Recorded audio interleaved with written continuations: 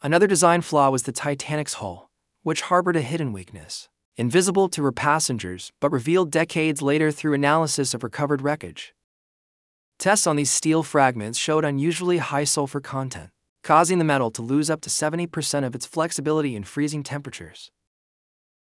Rather than absorbing the iceberg impact by bending, the steel fractured like glass, transforming what could have been a manageable puncture into a catastrophic rupture that overwhelmed the ship's compartment system. Below decks, the Titanic's third-class passengers faced a deadly design flaw of their own. Complex corridor layouts with minimal signage created a labyrinth, but the true danger came from the gates installed to comply with general maritime regulations. These barriers, meant to separate steerage passengers from other classes during normal operations, remained closed in several sections during the emergency, effectively trapping hundreds in rapidly flooding compartments with no path to the lifeboats above. The Gustloff's vulnerabilities manifested in her emergency systems.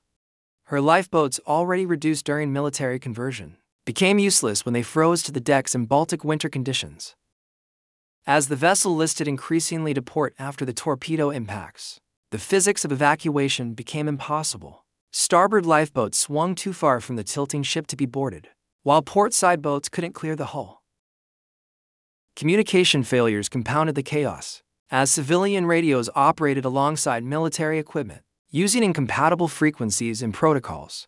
This hybrid system broke down precisely when coordination was most crucial, delaying assistance for vital minutes.